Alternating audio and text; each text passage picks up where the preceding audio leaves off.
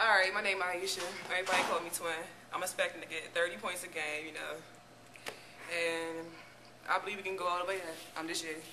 Hey, my name is Andrea Johnson, and my position is a guard.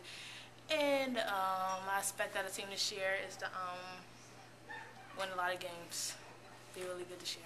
My name is Ashley Molot. I expect 12 points per game, 11 rebounds, and 5 assists. Hi, my name is Sierra Laws. I'm from Delaware, and this year, girls basketball team is going to kill any competition coming our way. My name is DeAndrea Farlow. I graduated from Seaford High School. This is my first year. My position is one position, which is a point guard. I really have high expectations for this team. Like, we're a quick team. We have a bunch of guards. We can run the floor.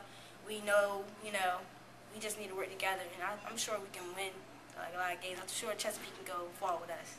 I'm Janelle Fountain. I play point guard. I think us girls, Lady Skipjacks, are going to do great this year. Yeah. I'm Coach Lee, and I expect the girls to be hungry, to be tough, to be mentally tough. We're working out our bodies, working out academically, making them eat healthier, because you can't work against yourself. Head coach Damon Nichols of women's basketball. We're preparing for this year by weight training and doing a lot of conditioning. I think they're doing pretty good right now, and I think we're going to have a nice season, as they get in shape. That's the big part of basketball. It's stop and go basketball.